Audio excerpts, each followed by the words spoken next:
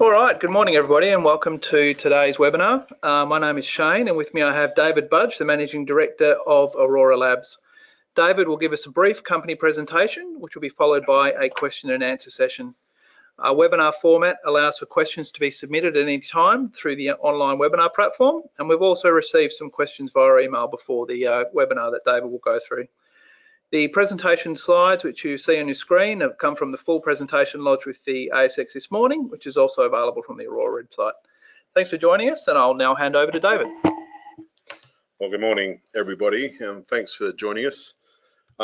This initial presentation will only be about 15 minutes, so it's relatively brief compared to the full presentation, but the full document is available on our website and you can review it at your own leisure.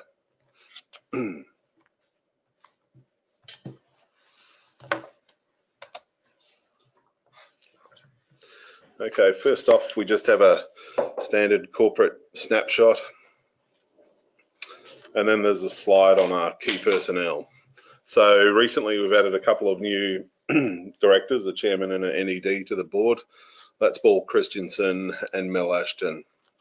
I'd like to focus at this stage specifically on the investment highlights and just to clarify a few things. Firstly, I think this is worth excuse me, taking a moment to pause and reflect on this, and that's that the market we're going after is actually a multi-trillion-dollar market. It's not a small market at all. It's an enormous pie. So the analogy I'd use in this is, I think, and the reason I give you this analogy is I think that often we're confused with us competing against existing 3D printing companies, and the reality is, sure, they are competitors, but the primary market that we're actually going after is a completely different market from the one that they're addressing, and I think that's worth noting. So if you look at an example that I thought of earlier on today, was just, if you look at the early days of Apple, they were compared quite early on to IBM, and the analogy is apt from my point of view, because while Apple and IBM both produced computers, they were in completely different market segments at that point in time. So comparing them at that point in time and saying Apple was competing against IBM wasn't exactly appropriate. And the same with us. If you compare us to some of the existing 3D printing companies in the market, we're not going after the same markets. So it's a completely different segment. In the second section, investment highlights, really looks at our clear commercialization strategy. So we're moving fast, full steam ahead with the medium and large format printers, and we're ticking off milestones. We're advancing cooperation with industry partners, and the powder production unit has been set up and tested, and we're ticking off milestones there. At the same time, we've got distributors in place, and we're commercializing the S Titanium Pro. At the back of that, we've got a strong cash position to support the growth and future development. With our latest achievements, we've had the new board appointments, which I just mentioned. The large format technology prototype has been able to print simple parts at market speed, and I'll go into some detail about how important that is later. We just recently completed a successful 5 million capital raising, and that's to accelerate the development of the large format technology, and the powder production unit has been completed and tested. And finally, we've just recently appointed another distributor for Russia for the small format printers. Next slide is probably going to be of interest to some people. On the right hand side, you can see a partial screenshot of alpha version of the medium format printer, which we're taking to the Rapid TCT show at Fort Worth in Texas. Now, the Rapid show is one of the largest, I believe it is the largest actually, 3D printing show in the world, and we'll be showcasing the machine at that point then. I'll also be meeting with a number of industry partners and other groups while I'm in the US. This slide gives the relative position of the large format technology compared to existing machines and processes. On one side, you have the estimated price of the machines derived from market data. On the other side, you have the print speed. As you can see, and the ball size indicates or the dot size indicates the size of the print bed. As you can see, the large format technology has an enormous print bed, and it's considerably faster than anything else in the marketplace, with the exception possibly of desktop metal. However, desktop metal has a technology which is predominantly suited for small parts that weigh less than 5 kilos and generally have a thickness of less than 5 millimeters, whereas we're looking at being able to produce large parts very, very rapidly. Now, the key differentiator with the large format technology is we're looking to be able to print large parts, even small parts if we want to, but large parts at a very high speed and a very high resolution that are what we call complex parts.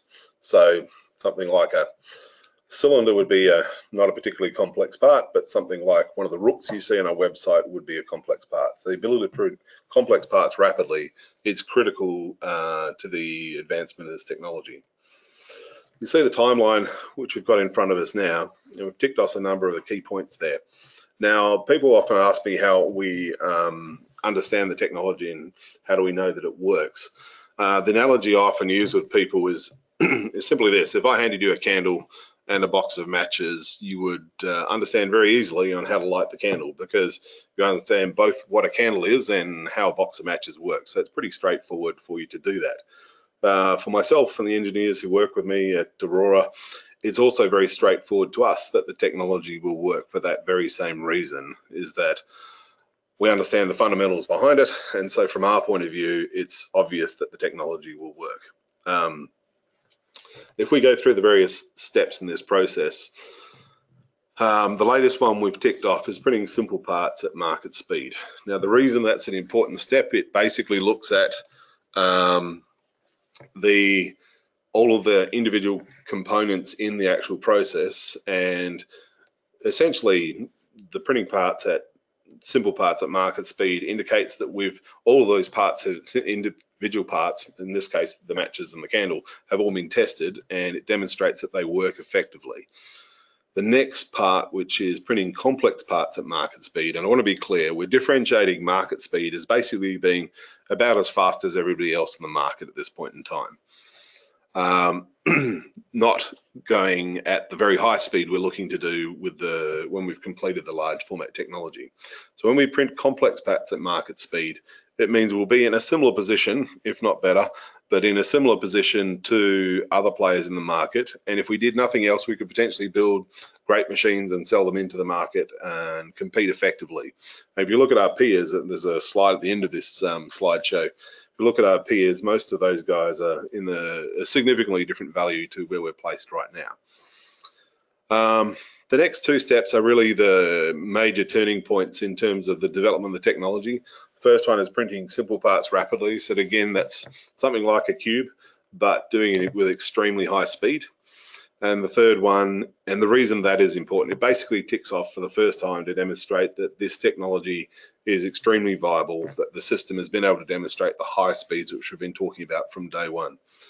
The third step is printing complex parts rapidly. So an example of a complex part is a valve or a turbine or one of the rooks that we've printed and demonstrated and showed to a lot of people, where you can see the staircase on the inside. There's a number of additive manufacturing techniques that are around, like welding, for instance, that are very fast, but they can't produce complex parts, and that's a critical part of this process. If you want to be 3D printing a part, it needs to be able to produce complex parts. So printing a complex part at high speed will be, I guess, essentially proving out the technology. And that's a very significant turning point. We'll think there'll be an enormous amount of interest generated in the company at that point. The additional steps along the process in this timeline really look at producing pre-production models for industry partners. That's machines that we'll be making and selling to industry partners. CE certification is critical because it's important for getting us to the market. And then starting full commercial production towards the end of this year of the medium format printers, and moving on with the development of the large format technology. Another key process we're going through at the moment is what we call our industry partner program that we started rolling out a little while ago. This is essentially sprung out of the fact that we realize that there's a number of industries that are going to be significantly affected by this technology as we move forward. And so we're looking to work with key partners from each of these industries to give them access to the technology in an early stage, and also to work with them through the process of starting from essentially the beginning, which is where we're at now, all the way through to a point where they're able to produce parts for their own company and to implement them in service. So the sectors we're looking at, there's really half a dozen sectors, and we're looking at getting somewhere between 5 and 10 industry partners on over the next little while. The main areas we're looking at are marine, oil and gas, mining, automotive, aerospace, and potentially major projects as well. This is where the next slide comes in appropriately, is a binding term sheet with Worley Parsons. So the deal with Worley Parsons really is, there's 3 major components to it. The first one is a joint venture that we're setting up to create what we call a solution center called Additive Now. And I'll talk about that more in a second. The second one is the licensing and distribution agreement for our printers. The reason that's important is essentially we're plugging into an enormous network of existing sales force that is already in place. And this company can make introductions at the highest level to virtually every major mining, oil and gas, and major projects company in the world. So from our point of view, it's a significant step in terms of commercializing our technology. The Solution Center is another critical step in that process, and I'll explain why now by giving you an example of 2 different groups we've been speaking to and what their interest is in around our technology. So on one example, we have a group which has basically said to us, look, and this is a mining company in the southwest of Australia. They've said to us, look, we currently burn through about $700 million a year worth of parts, and what we want to do is we want to do everything ourselves. It's quite a different proposition from what most people say to us, but this is what they want to do. They want to redesign all of their own parts. They want to handle the certification of those parts, and they want to re-engineer everything. And ultimately what they want to do is to print everything. So that's a holus bolus approach, where they want to do absolutely everything themselves. And they'd like us, in conjunction with the Solution Center, essentially walk them through that process. On the other extreme, we have another group we're talking to, and they've said to us, look, we don't want to have to worry about any of that. What we would like to do is we would like to be able to press a part on a screen or click on a part on a screen and have it turn up in 3 days. So we want to completely eliminate our current inventory, or as much as possible, and to replace it with a digital inventory, and we want you to handle all of that. So the conversations like this are going on fairly extensively with our industry partners, and Worley Parsons is heavily involved, or rather the Solution Center, which is the joint venture we're building with them, is heavily involved with that.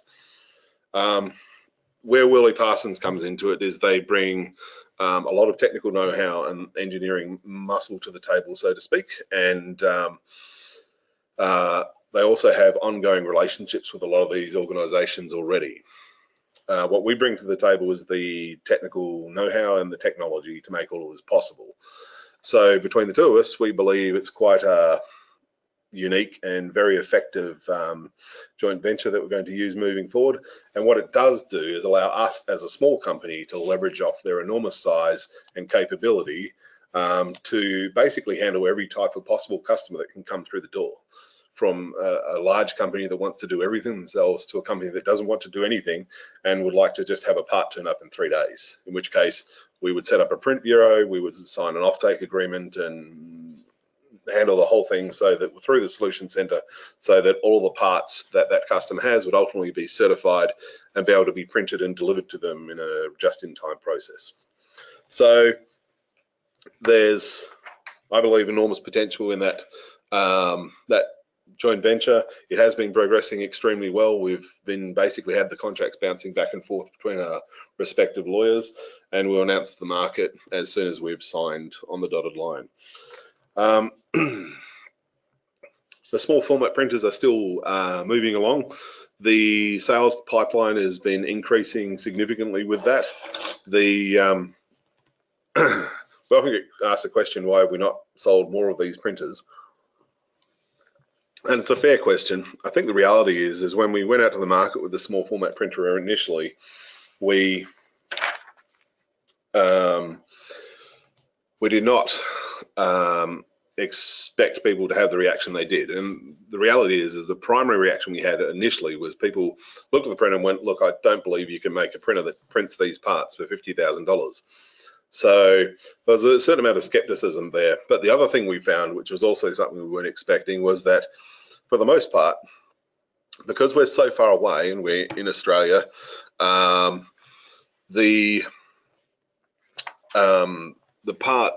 having customers in another country where you don't have somebody on the ground was problematic. So we needed to set up the network, which we've been doing, and you can see that in the next slide. And essentially, we needed to set up the distributor network, and that's been done. And as we're doing that, we're finding that sales are starting to come through a lot more steadily. Just clicking onto the powder production. Now, the powder production process is quite an important one for us for a number of reasons. In the medium to long term, it's important because we're looking to produce powders for the large format machines. To give you an example, a single large format machine, if it's printing a ton a day worth of parts, we'll be looking to use a ton a day worth of powder. So for a low cost powder like something like stainless steel at $20 a kilo, the cost for the revenue from a single machine just for stainless steel would be around about $6 million a year. So it's a fairly significant ongoing revenue stream. The other thing which we've been looking at a lot more closely recently is with the capability with the powder production unit. We're looking to be able to produce much higher quality powders at a much lower cost than anybody else.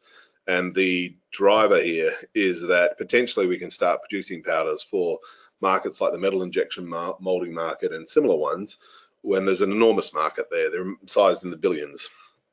So that would be a great revenue stream for the company moving forward. This is a timeline of the powder production unit. I think it outlines pretty clearly what we're looking to do over the next little while.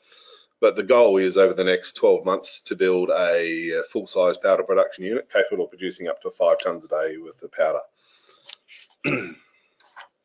So just to summarize in a nutshell what we're looking to do with the software side of it and tying it into the powders and the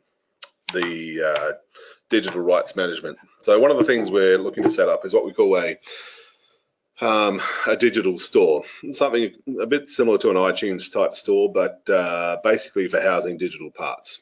This would allow customers like the one I was speaking of earlier to be able to access, download their parts onto a printer and have it printed in real time and certified at the same time.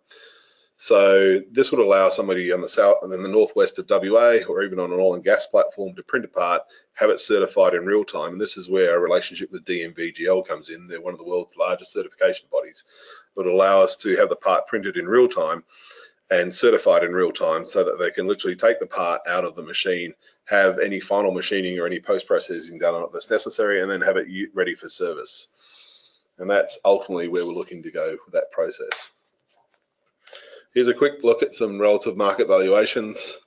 And as you can see, compared to other contemporaries in the market, like SLM, Concept Laser, and Arcam, we're relatively undervalued. So why us? Why be involved with us? Why should you be a shareholder, and what's the potential going forward? I think the key thing here is I'm going to have to wrap it up relatively quickly because I'm already over time on this part of the discussion today, is the large format technology has the capability of potentially revolutionizing manufacturing, and that's not a small thing. The market we are looking at is enormous, and it's not a market that other players are actually moving into at this point in time. Sure, there's a possibility that competitors might come along, and that's the case with any technology company. So there's an enormous amount of interest that's being generated in the large format technology in major industries and also in the powder production process as well. And this has been accelerated by a relationship with Worley Parsons. With the printer and having the use of powders which will be exclusively produced or sold by us, That's one of the key things we're looking to lock into place. Is ultimately every large format or medium format printer that goes out in the market will be linked to our printers so that they can certify a part. And ultimately, it's important that the parts are certified, because if you imagine this, if you're going to print a part on a mine site, you want to make sure that that part is actually suitable for service. You can't have a part being installed and then blowing up. That's the last thing you want, which is why it's absolutely critical to have the parts certified.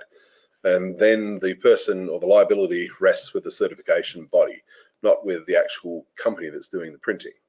So the binding term sheet with Worley Parsons and establishing additive now is another critical first step. And as far as we're aware, we're the only 3D metal printing company in the world that has a universal part certification process, and tied that in with a very large certification body like DMVGL. On top of that, we have taken out patents on all of our technology and multiple different levels. I think our total suite of patents at the moment is running at around about 56, and that's increasing every day. And as we move forward, that will expand significantly. So I think I'll leave it there. There's the latest ASX highlights, and then we'll move into the question and answer part of the session. All right, excellent. Thanks very much, David. So just a reminder to everybody, you can submit questions through the webinar software, and we'll see them here and be able to read them out. Before we get onto that, we'll start with some of the ones that we've received ahead of time. So I'll start with a question that we've received from Levin, which is, what is your competitive technology advantage compared to peers, and do you exclusively own your technology? So I'll talk about the ownership first. So yes, we do exclusively own our technology. We don't owe any licenses to anybody else or anything like that. As mentioned previously, we've taken out extensive patents on a number of different aspects around the technology. And from our understanding, it is completely novel and unique, but we will, the other side of it there is,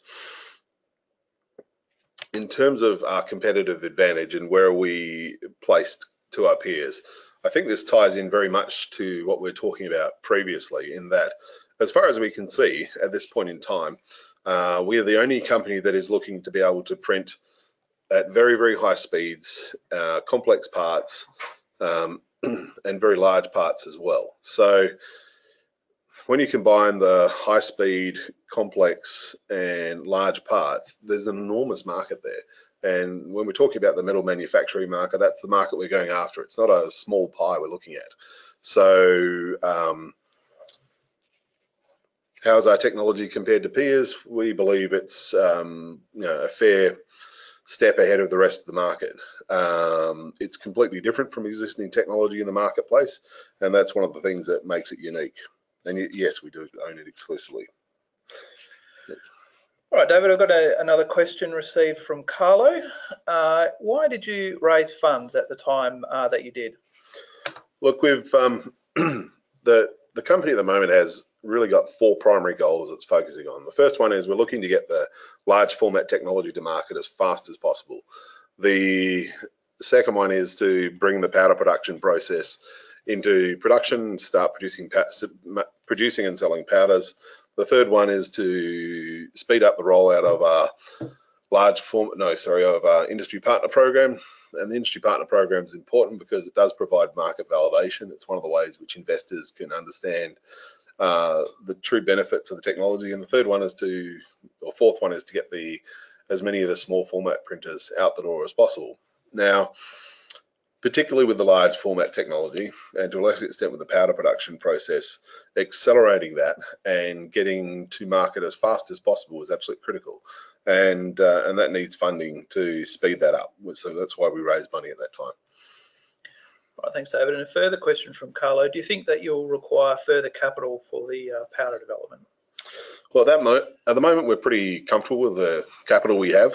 One of the advantages with the powder production process is, or the unique one we've patented, is that it's relatively low capital intensive, which means that the cost for us, and to give you an example, the cost for a competitor to set up a powder production plant is around about $25 million, which is enormous. And so I can understand why people might be concerned about that. The cost for us is significantly less than that.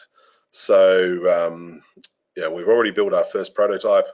We're not expecting the full-size unit to eat into our cash reserves significantly. Okay, thanks, David. I've got another question from Levin. How is the MFP LFP technology going to compare against Titomic's kinetic fusion machine? And what are your technology and commercial advantages or disadvantages, not necessarily against Titomic, but just against the other printers in the market? Sure. So there's been a reasonable amount of comparison with us and Titomic, and to be perfectly blunt, I don't think that's a reasonable comparison to make, simply because the technology is completely different. The other thing is what Titomic does isn't really 3D printing. It's what you call an additive manufacturing process. So yes, it is a process that can actually manufacture parts by adding material to them, but as far as I'm aware, there's no physical way they could print something like one of our rooks. So the process of 3D printing is really about being able to print complex parts.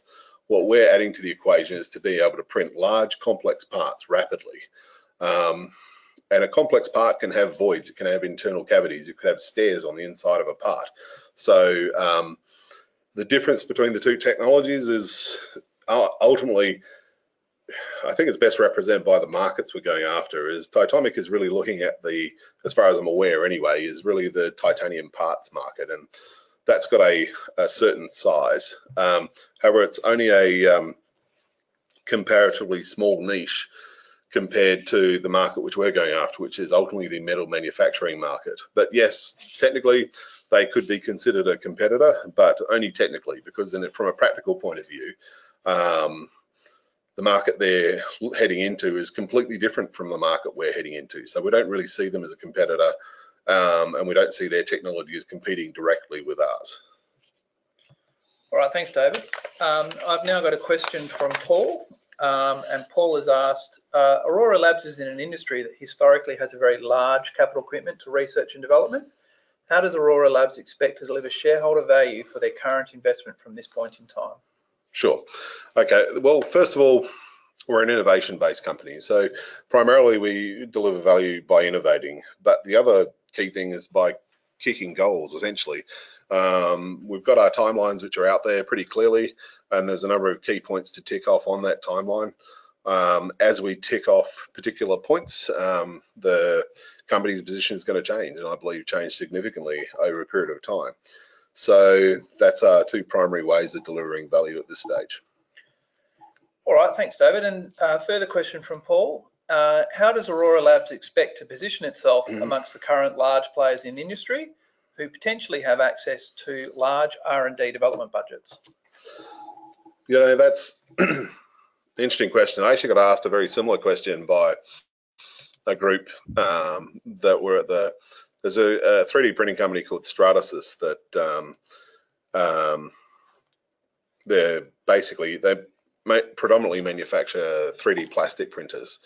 But the conversation I had with them, and this was in the very early days of the company where we'd come out with our first product, was something along the lines of, how have you managed to do so much with so little? Because we have a relatively, they admitted they're a large company, they've got a lot of people working for them, and they've got some very, very smart, a lot of very smart people working for them, and they hadn't managed to do what we had in a comparatively short time frame.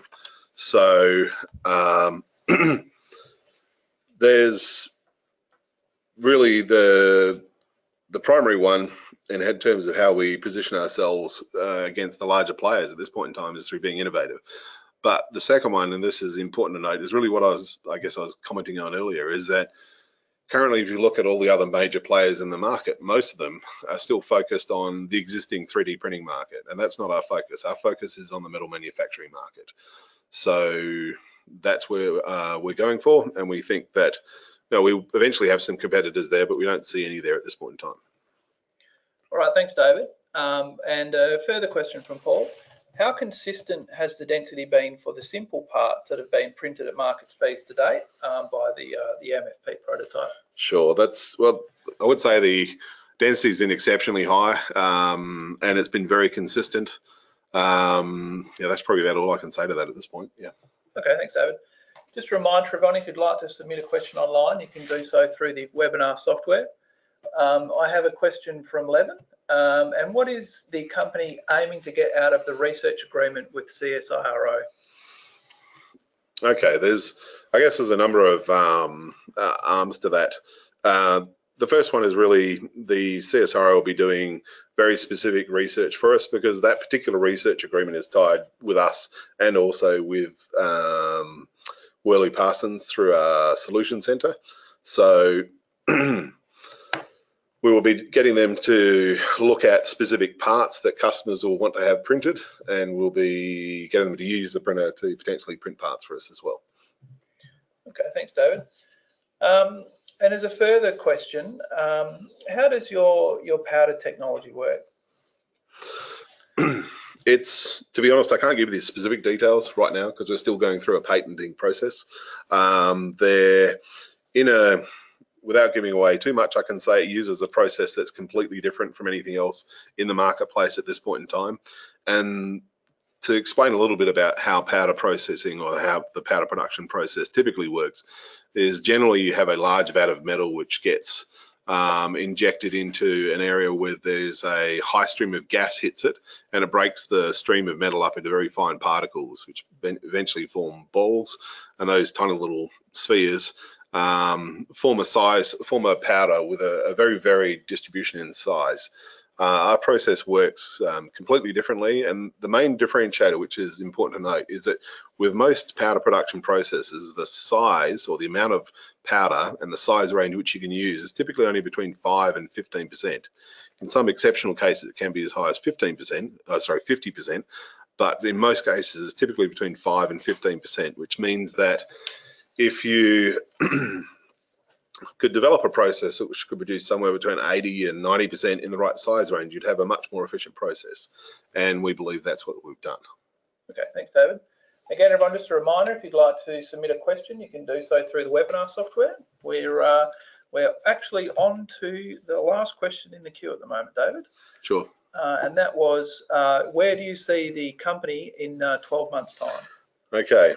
Well, I think for the most part, where we're planning to go, and it's a fairly aggressive timeline, has been mapped out by our relative timelines that we've put out in the marketplace already. But essentially what we're looking to do in that time frame, we're looking to prove out the technology with the large format technology. We're looking to produce powder with a powder production unit, and to ultimately build a full-size large powder production unit, and then within the next 12 months to be in full production with the medium format printers, to have industry partners on board with that process, and to be building our first large format printer as well. All right. Well, that's all the questions we've received today, David. So I'll turn it over to you if you want to make any final remarks, and then we'll wrap up the webinar. Okay. Well, look, I guess there's two things I'd like to say just to wrap up. The first one is that this is a non-trivial exercise that we're going through in building this company. It's an enormous task, and it's something that everybody in the company is absolutely committed to doing. We've got a very brilliant team of people working with us, and they're working very hard to achieve the results that we're aiming to achieve. So it's quite a step forward that we're making with each step that we do, and we are kicking goals. And these goals, even though they might not seem like much to people who are just looking at it for the first time, or possibly even the fifth time, they're quite significant in the future development of the company. And what we're ultimately trying to do with this is to create a real business, because ultimately that's what we're about. And the way we're going to create a real business is by developing the product, by getting the product to market, by building and selling printers, and by producing powders and selling them as well. So the goal for us is to create a real solid company that will ultimately create shareholder value. And that's, I think, the best way for us to do it. So if there's no further questions, I'm going to sign off here. The only other thing I'm going to say at the end of it is that I do recognise the value that shareholders bring to the company, and we appreciate everything that everybody does for us, and we're looking to continue this conversation on an ongoing basis. So if people have further questions as we go down the track, we'll be able to keep people updated. Thanks, everybody.